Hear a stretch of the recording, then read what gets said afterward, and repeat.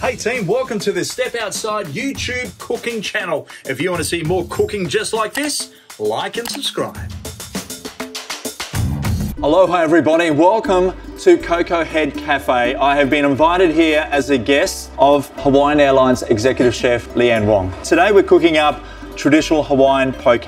Yes. Tell me about poke. Where did it originate from? And because it's really showing up everywhere, particularly around the east coast of Australia, we're seeing lots of small poke shops coming through. You know. So poke is as ubiquitous in Hawaii as say Spam is, or Spam's everywhere. Exactly. Yeah. But originally poke was, it was obviously a fisherman's dish, and back in the ancient days, the Hawaiians treated the ocean like their icebox. So they only pulled from it whatever they needed. And they'll pull fish, and quite simply, to see how fresh it was, they would just cut it right on the boat, and then just season it with a little Hawaiian sea salt and maybe some seaweed, some limu ogo. Word poke means to cut, but it's really about the fish. It's really about taking advantage of how fresh the fish is. And here in Hawaii, we are so lucky because I'm from New York, where we get a lot of fresh fish on the East Coast, but not like this. No, it's right on your doorstep. It really is. The best fishing in the world I've ever had is right here, I tell you. We have a beautiful piece of big eye tuna here today. Poke quality, you want to look for color, you want to look for clarity, you want to look for firmness. This is going to be the most simple variety of classic shoyu ahi poke. So I'm just going to cut the belly out here.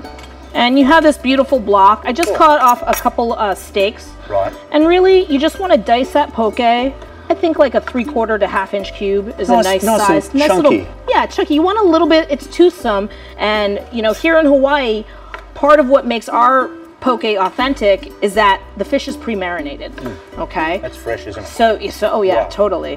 Pulled from the ocean this morning. By pre-marinating the poke, what happens is that marinade, usually it's shoyu, some sea salt. And shoyu, for everyone back home, I worked out this the hard way. Yeah. I imported shoyu from Hawaii, a box of it, right? And it cost me a fortune. My wife and I, we got it home, we opened it up, we thought, we're gonna get into it, and we opened it up, and it was soy sauce. It's the most expensive soy sauce we have ever bought, and we still have 1,000 packets. I got yelled at when I first moved here because I kept calling it soy sauce, and everyone's like, it's shoyu. So let me make our shoyu sauce very simply. I'm gonna start with a little bit of shoyu. Okay.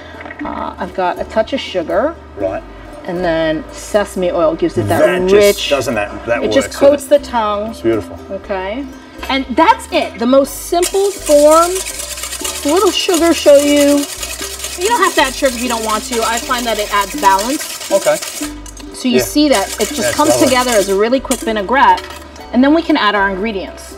So I have my cut tuna, my ahi, and then I have some fresh sliced sweet onion.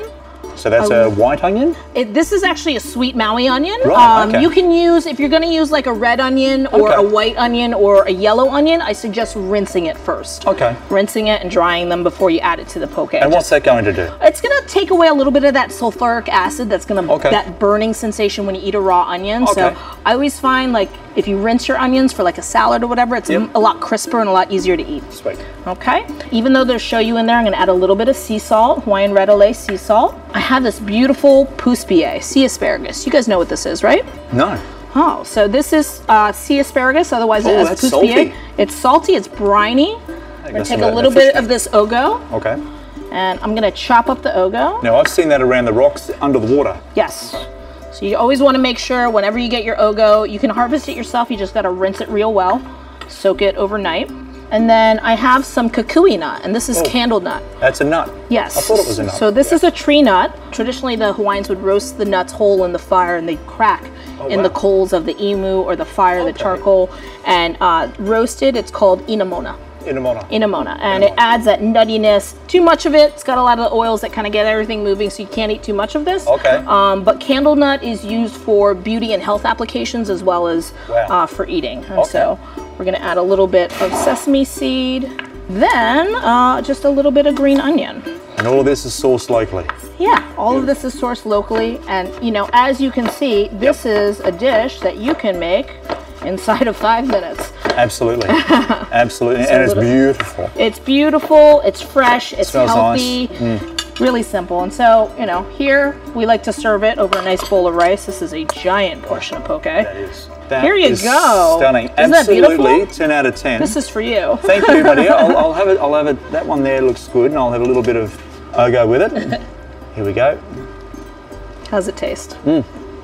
Fresh. You get all that umami. Absolutely. Show you the oil, of course, the sesame oil, and that sugar. Straight away coated it. Yeah. You know, straightening them up. Just cleans the palate as well.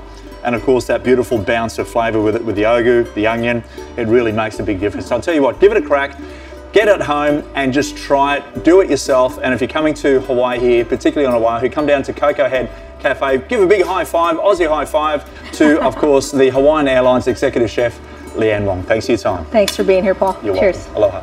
Hey team, thanks for watching our Step Outside YouTube cooking channel. All you have to do is like, comment and subscribe to keep up to date with what we're doing to showcase to you guys. This is our popcorn prawns or popcorn shrimp with a bang bang sauce. There's a lot more of this coming your way. Like, subscribe and we'll see you soon when we're stepping outside.